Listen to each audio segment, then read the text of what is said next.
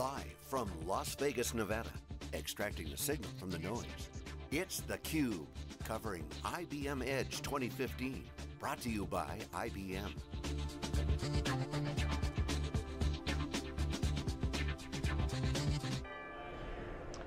We're back. Marie Wieck is here. She is the General Manager of IBM's Middleware business. Marie, welcome to theCUBE. It's good to see you again. Terrific to be here, thanks again. So Edge, this is our fourth Edge. I really like the diversity this year. It's not just a storage show. It's obviously Middleware is part of it, a lot of Z, a lot of power, so that's good. Expanding the vision, a lot of thought leaders. How's it going at Edge? Actually, this is my first Edge. Obviously, lots of other IBM conferences, but this is the first time we've brought together the whole systems view between the server, the storage, and the software. So I'm really excited to be here. We've had some great client conversations on how they're really trying to drive their digital transformation and how they see the synergy. A lot of the customers I talked to said they're delighted that they're now seeing IBM relate to them the way they're organized, that they have all of the infrastructure elements, they are bringing together systems of engagement and systems of record, and now our systems team is really mirroring the way they are bringing things to market themselves, and it's a great fit. I was going to ask you about that. We were talking this morning in the kickoff about IBM's organization, the moves that Ginny made, and middleware could go into different groups, and so I was personally pleased to see the synergy with the traditional Z and power and storage group. But so obviously you're pleased, clients are pleased that it's working well, you're starting to hit that flywheel effect? Yeah, what we really tried to do was align with the new solution units around buyer agendas and where people were really investing their time and investing their resources to drive this kind of synergy. And we brought together a good part of the WebSphere, the Rational, and the Tivoli teams into middleware, and it really means that you have the whole life cycle effect covered in one team and covered in a more digital sense. Not just build, run, manage, but how do you really now think about design and really design thinking to drive really compelling digital experiences for your end users, how you then can build and deploy those resources using the cloud, whether that's hybrid, on-premise, public, and how do you manage all of that and optimize it consistently. So we really now become that life cycle platform, that management infrastructure for all the other digital units and engagement models, whether it's cloud, whether it's analytics, whether it's social or mobile. We're really the underpinning of that, and we're seeing a lot of synergy from it. Well, that's an innovation discussion, isn't it? Because you kind of had to go to market before. You could pick and choose and provide the baskets, but from an R&D perspective, it changes the equation, doesn't it? And we really are focused on integrating those aspects in the same way we're talking to our customers about decomposing their services, we talked earlier about microservices and the API economy. How do you really break down the core capabilities that people need, expose them as services, and allow you to flexibly assemble them as needed with the delivery model you want? Whether that is on-premise, the way you have been, and we've optimized for Z and for power, or whether that's in a public or a private cloud setting. So it sounds like the promise of SOA 10 years ago. What's changed in middleware in the last decade? I like to think of it as SOA 3.0. We've really extended all of those services and now exposed it to the cloud and to the API economy. And much of what we're doing in our middleware, whether that's our new integration bus, or whether it's our API management capability, or whether it's our hybrid cloud services, we're taking all of those web services that people have already created and exposing them directly as RESTful APIs, and allowing them not just the technology, that's only one part of the story, but how do they think about the business drivers? How do they monetize those services? How do they think of it as a revenue driver or as a customer satisfaction accelerator? So really getting to the right meat of what's the right granularity of those services, which are the ones that are unique for your enterprise versus ones that you could get from somewhere else. We've launched things like API Harmony on Bluemix, where we can actually now discover for the type of service you're looking for the best match, so that you can actually get greater reuse, use other people's services, build out the ecosystem, and it all requires that really robust infrastructure, but it also requires you to be participating in an open ecosystem. The whole community model, how we can expose and share these and drive that real innovation, I think comes from diversity, not just diversity of thought, but different functions, different partners in your ecosystem that can help accelerate what you're doing. So Stu, that's a whole new twist on IT. You think IT is a cost center. You're talking about IT in terms of a profit center. And as a growth driver. Yeah, so Marie, we've been trying to help our community understand kind of the new modernization of applications. Some people talk about cloud native applications. Yep. And the PaaS discussion's been going on for more than 5 years. It seems to every year or so kind of reinvent. Bluemix actually got a lot of people back talking about PaaS. So when David Flair and I were sitting down, and it's all about the application lifecycle. Correct. So Cloud Foundry Summit's going on this week. I know IBM has very large presence there. Can you help explain to our audience, how does kind of the middleware discussion that we've been having in PaaS kind of come together? What's the overlap? What's the difference? And again, I tend to think of whether it's infrastructure as a service, platform, or SaaS, it depends on who the user is and where they want to deploy the workloads, those services, those digital models. When we're talking about the platform as a service capabilities of Bluemix, it really has energized all of the development community. And it's not just about developers, but we're taking those same middleware services that are in our on-premise offerings that people know and love. We've got thousands of users around the world, and we're exposing them as the core services in Bluemix. So whether it's the Liberty profile, whether it's our support for Node, whether it's our MQ Lite capabilities for robust messaging, whether it's how we're actually driving monitoring and analytics in the lifecycle or supporting DevOps, all of those same services are the same core technology, the same skills that you used over those last 10 years, now exposed in a new channel, in a new way that provides you with really rapid innovation options and reach, because we've also got our community partners, members of that as well. A great example, Pitney Bowes is one of our customers and partners, but has offered new services in Bluemix that provide the ability to do address checking and verification as part of the connection that you might drive when you're doing shipping and commerce. All sorts of great opportunities. So I think of, to simplify it, I look at like infrastructure as a service plus, and I say, okay, that's sort of one segment of the market. I see SaaS minus, where in the first, the infrastructure kind of defines the PaaS layer, and the latter, it's the packaged application that defines the PaaS layer. In your world, it seems like the application development piece defines the infrastructure layer. and it's a different angle on it really is all about the workload and who wants to use that workload. So we are trying to make sure, whether it's exposing core capabilities as an API and a service that a developer could use in Bluemix, or whether it's taking the entire function, the entire workload. Our business process management offering on the cloud has the entire environment hosted on SoftLayer as an infrastructure as a service offering.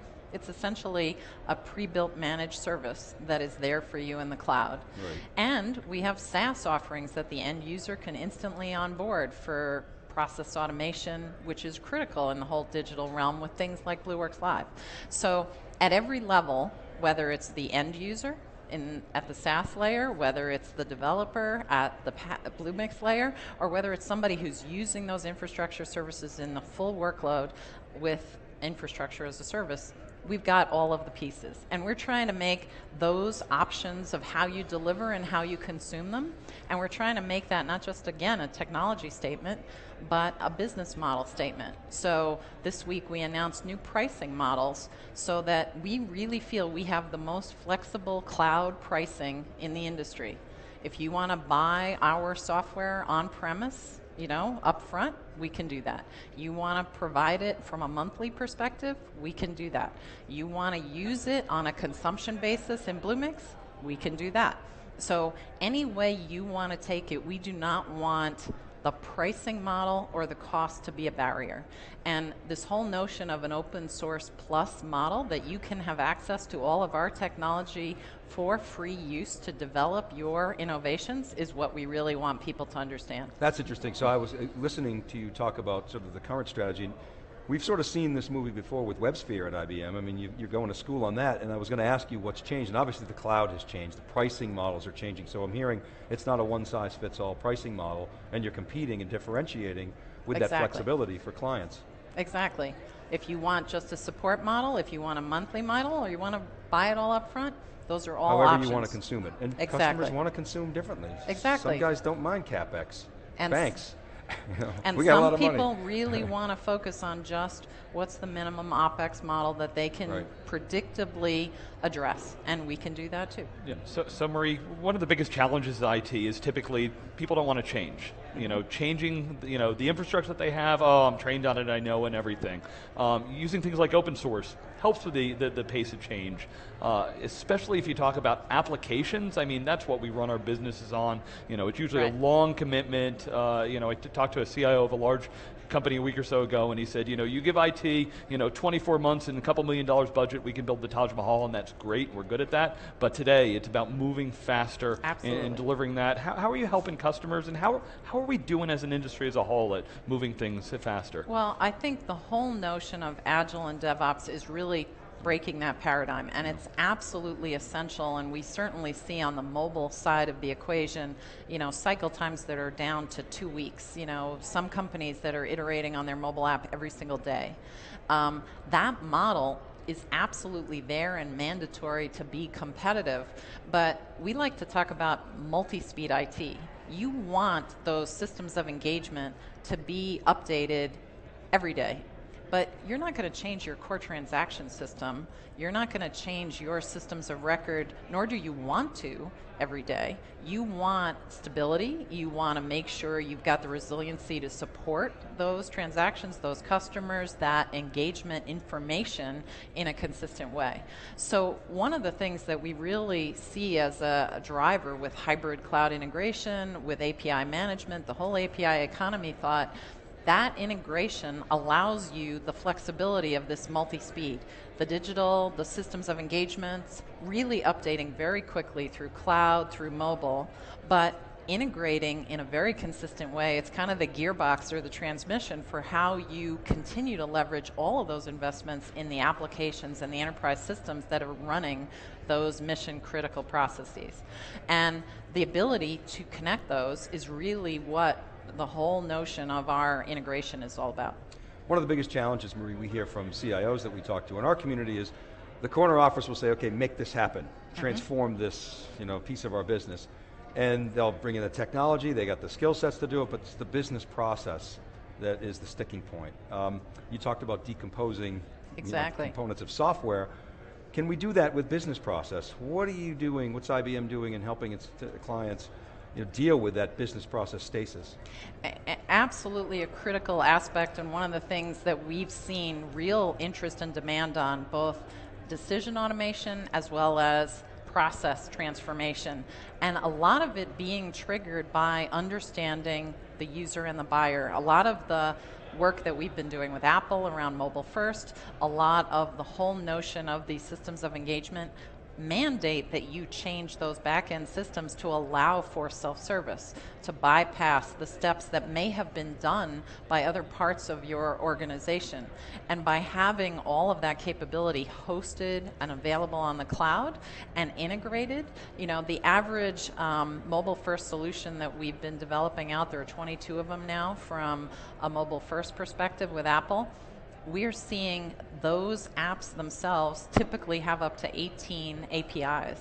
When we started, it was more like 6. So we're seeing a tripling of that, and every one of those APIs invokes a process flow and a call to another set of business services. So again, if you have the combination of being able to expose those and then choreograph them in the way you want your new business engagement model to happen, you can have results very, very quickly. And we're now leveraging other cloud technologies like our Pure App. capabilities, both in the system sense, on-premise, as software, and as a service on soft layer to enable people to get those workloads up and running in a matter of days. So really accelerating the transformation issues that you're seeing. So you talk about the API economy, I'm envisioning just triggering interactions with other processes, high fidelity content streaming in real time to a JSON endpoint. Exactly. Really powerful, and so a lot of the inertia with regard to business process change is the business owner saying, I don't want to change, but with what you're describing, these mobile apps in particular, is the mandate for change. Do you see that awareness, in the majority of customers, or is it still the top 10%? I see the whole notion of digital and mobile transformation as an absolute imperative from all of the customers. In fact, this afternoon we're going to talk more about the digital transformation agenda. Most of them don't feel well prepared to do it though. So they see the mandate for change, but they need help in getting there. And that's one of the things that we're really trying to drive on. What are some of the imperatives and the best practices and how we can help? We did a new study from our Center for Applied Insight about getting into the mind of Generation D. It's all about the digital generation and what's really needed, and some of the insights are really amazing. That digital engaged both people and enterprises are much more likely to use social, to use APIs, to use cloud services. And if they can really anoint these digital torchbearers for their organization, they can have a big impact. Yeah, we had on earlier Brad Eldenhurst, who's the Director of Engineering at Boeing. He moved from Seattle to South Carolina to create an incubator. Yep. And because he wanted to be closer to younger people, the Generation D, it seems like innovation, we've been talking about this all week, innovation is not coming from the silicon so much, even though we've marched to the drum and the cadence of Moore's Law for decades in this industry. It's now coming from combining technologies in new ways.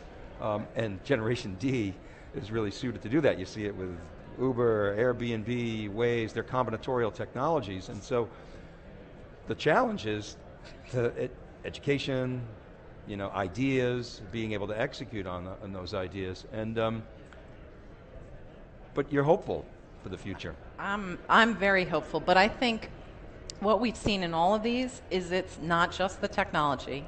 You really need the people and the processes and the support. So there really needs to be a mandate in the organization where we're bridging business and IT and bringing that kind of sponsorship together. Then you can knock down all of these hurdles and really get rapid innovation. The technology is there. The ability to drive the connections is there. It's really empowering the teams to do it. So you remember Y2K, I'm sure, and it was like a mandate to spend money on who knows if it's actually going to deliver any business value, but we need to do it. I feel like there's almost a Y2K frenzy for the digital economy, except the difference is there's a much clearer path to business value. I mean, it's a different world and a different time and a different value proposition, but the productivity benefit seems to be much potentially greater than it was, at the beginning of the millennium. Well, there's both the productivity and the revenue opportunities. We've seen, in general, 3.7 times more likelihood of propensity to new clients when you're engaging digitally. That's a direct revenue driver. On the flip side, we have seen customers move from one bank to another just because they didn't like their mobile app. So there is both a potential carrot and a stick in terms of that on the operational efficiency, on the revenue drivers, on the customer satisfaction that comes from it, but also the cost of loss if you're not really engaging in the way customers really want to deliver and experience your brand. So we're running out of time here, but I wonder if you could talk about the developer community, something we haven't touched on. At Interconnect, you had a big emphasis on @dev. IBM certainly reaching out to that developer community. Give us the update on developers.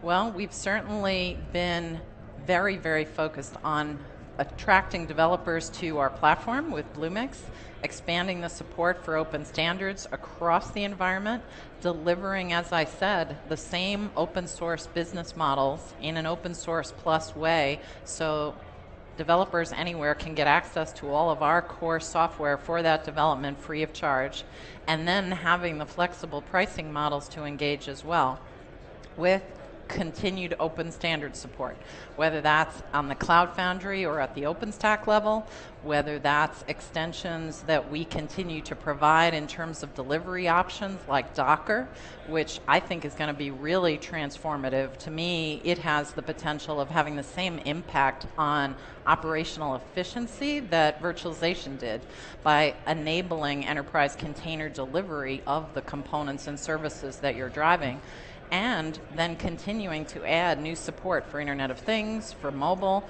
You know, we really want to be able to reach developers wherever they are and have them leverage the services that we can deliver at scale like nobody else. Yeah, Marie, actually, if I can comment on that, you know, I love server virtualization, what it did. I've worked with it for 15 years, but it actually made us keep our legacy applications because I shove it in a VM, keep it in an old operating system, and I see containerization and Docker especially as to helping accelerate that new application development. Absolutely. So. All right, Marie, all kinds of interesting stuff going on, innovations, you're in the middle of it, no doubt about it. Absolutely. Marie Wieck, thanks very much for coming to theCUBE. It's great to see you again. Thank you. All right, Pleasure. keep right there, everybody. Stu and I will be back with our next guest right after this. This is Edge 2015. We're live from Las Vegas. This is theCUBE. We'll be right back.